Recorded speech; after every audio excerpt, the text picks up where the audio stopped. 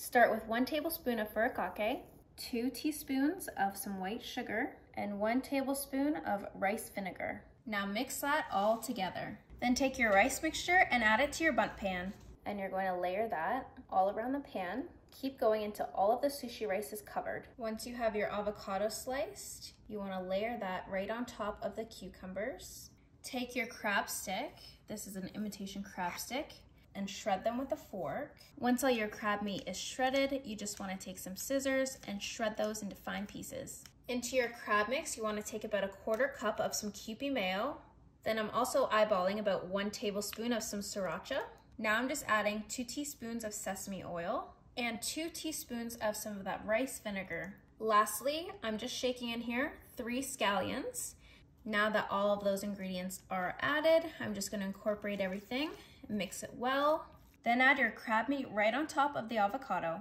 Let's get a couple more scoops in here. We're just going to flatten everything out. As you're spreading it out, you want to kind of compact it again. For our last and final layer, I'm taking 1 more cup of some cooked sushi rice, and then I'm going to press it down evenly. Okay, I've just covered this up and I'm going to pop this in the fridge for 10 to 15 minutes. Now let's make a sauce, taking half of an orange and squeezing half of a lemon. Now I'm just adding 3 scallions, but only the greenest parts. This part is optional, of course, but I'm also adding some cilantro. And the last ingredient for our dipping sauce is 2 tablespoons of some soy sauce. And I'm just gonna give this a little mix here. Okay, we've left our bundt cake chilling for 10 to 15 minutes while we made our sauce.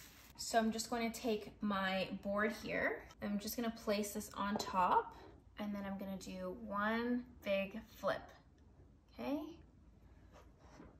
There we go.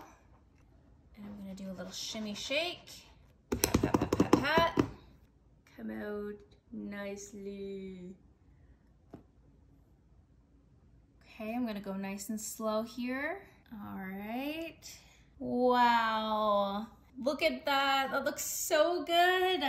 Okay, I'm going to sprinkle on top a little bit more of the furikake. To add even more flavor, I'm going to add this shichimi togarashi. It's a 7 blend spice. Lastly, I'm just taking some jalapenos. Now I'm just gonna cut myself a slice here. So I'm gonna go right here and right here. Get a decent sized chunk.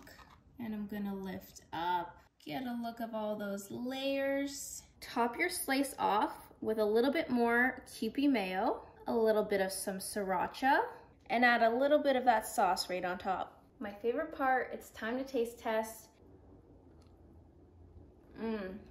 That is really good.